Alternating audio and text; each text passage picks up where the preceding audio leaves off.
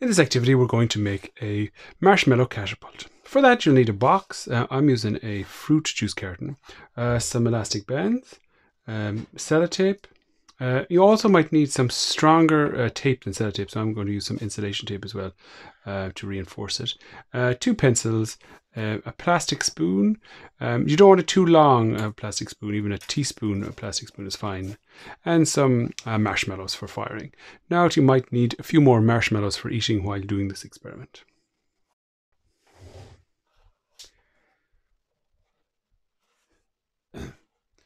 So here we have the two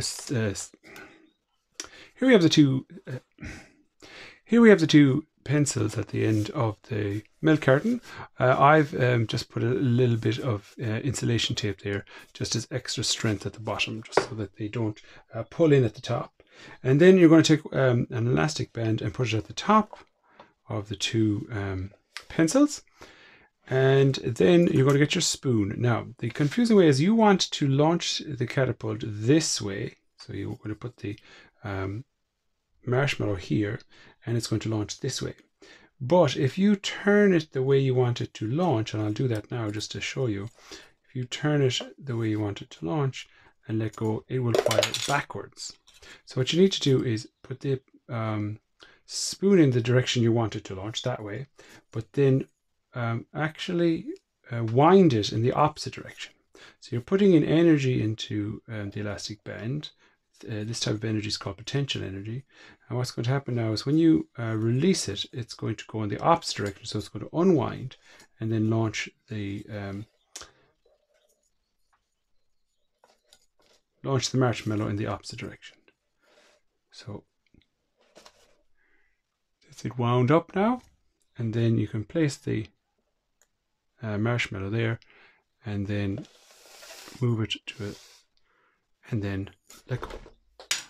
Once you've done the basic catapult, some other things you can do with it is you might try to see if you can get it further with a different type of elastic band. So I've gone for a smaller elastic band here. So I'm going to do the same again, put it in into the elastic band, and then you want it to fire that way, so you actually have to wind it up in the opposite direction.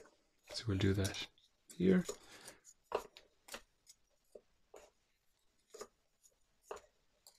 And you could also do an experiment to see how many does it go further the more winds that you put on it. That's another experiment you can do.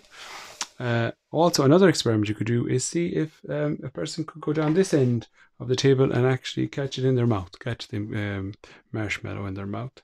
The one thing I would like to say is, though, sometimes when the spoon spins around to the end, the spoon itself could fly off. So just be wary of that. So we'll see if this is a thinner elastic band, and see if we get any further with that. No, that's actually that it didn't go as far as the other one. So play around with that and see how far you can get with this elastic band catapult.